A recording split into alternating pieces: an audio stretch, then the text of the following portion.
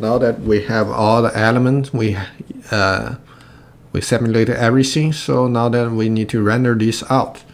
So I have 4 containers here, represent each of these. I color them red and call it R&DR for each thing I want to render. So for the render monster, for each one I just use object merge and bring them into the geometry folder here. Same thing as the ground, and the sand as well. It takes a little time, and the smoke. Okay, you can ignore this. I don't need this actually. So yeah, and for everything here, let's turn the view flag on,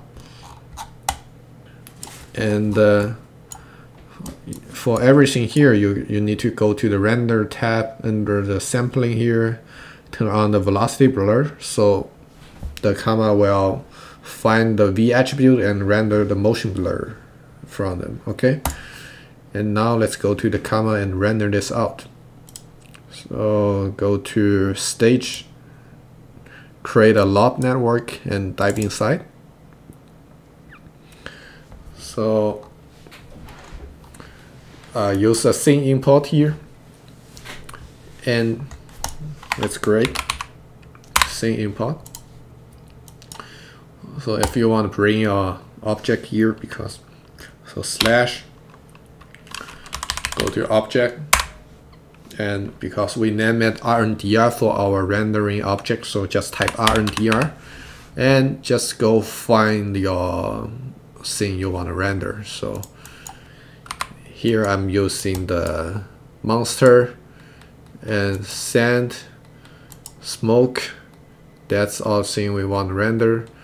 I end up not rendering the ground, so I disable all this stuff. Yes, and for each object we need a material for this, so just create a material library and name it according to the scene import here. So monster material, sand matte, smoke matte, and make sure you turn on the assign to geometry here, and the geometry we want assign is if you create a material here, connect, assign to geometry. If you slash, you can see render monster here, that's the one here. Okay, we can assign the material to the monster here. So the monster here is pretty simple. Just go to the texture here, use texture. We already have our diffuse texture download from the website. Just check that, and the monster are set. And for the sand here, I think I already talked about this. Just create a principal shader here. Make sure you name your principal shader to sand matte. And the bias here, just create a bind and then type bias here. We already, if I remember correctly, we have our bias export here for different colors. Okay, so you can see we have our bias. They have black and white value here. So let's go back to stage. So yeah, we have our import our bias here, create a color mix node, so you can pick your color. So I create like 2 similar color, but kind of have some variations on the color. So plug the bias into the bias here, and plus the color mix to the base color. And that's what I do for the sand material. And I turn off the reflectivity for the sand. And yeah, that's it for our sand material.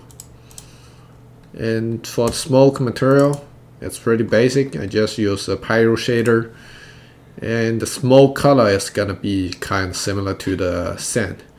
And turn down the density a little bit, change the smoke brightness, and play around with scattering phase here and shadow density.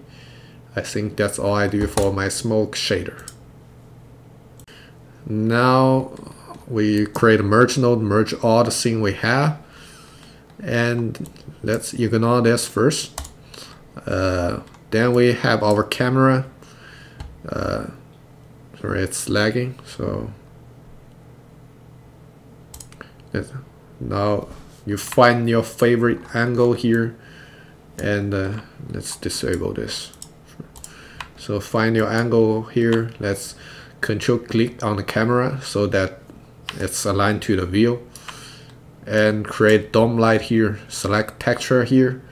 You can go to the Houdini picture HDRI, select the HDR you like, and play around with the intensity a little bit, and create a camera render properties. Set the camera to camera 1 and use CPU engine and resolution here. You can also set in the camera here.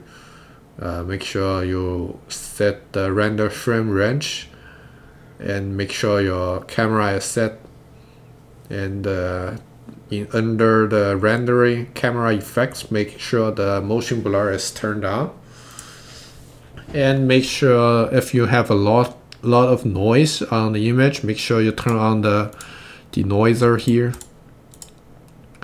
And yeah, I think it's all for the rendering. And now let's render this out. It's gonna take some time. So I just switch the Houdini GL to Kama here, and you can see this is the rendering without the Kama fog box. So if we enable the fog box here, I will pause the video and turn that on and render this out. So let's turn on this, and I will switch to the camera. So I will pause the video here. Now you can see we have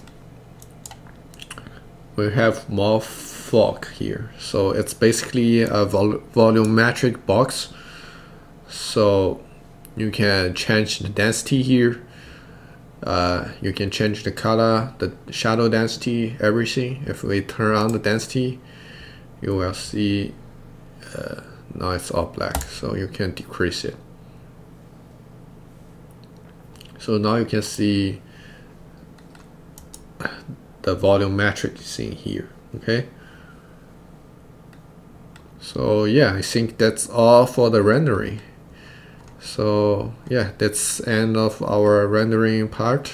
So yeah, if you like the video, please subscribe to my channel, and see you next time.